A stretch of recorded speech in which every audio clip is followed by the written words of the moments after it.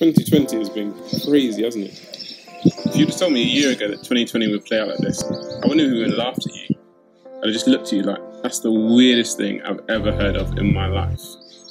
It's been a lot for all of us in different ways, and we don't really know what's going to happen next either. As we were thinking about bringing B3 online this year, we wanted to look at something that would help you guys to stand firm in uncertainties, not just 2020 uncertainties, but the uncertainties of life, of health and relationships and grades and the future and even death.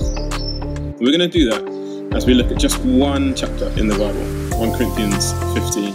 It's just one small part of a letter written by the Apostle Paul to a group of Christians who are all over the place spiritually, but he wants them to be able to stand firm.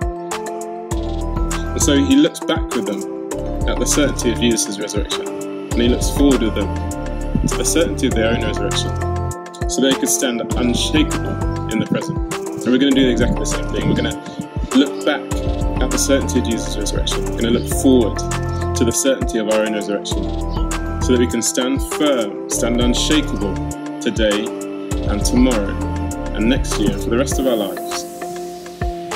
Do you want that? Do you want a hope that can help you to stand unshakable in the uncertainties of life, in health and exam grades and relationships and the future and even death itself?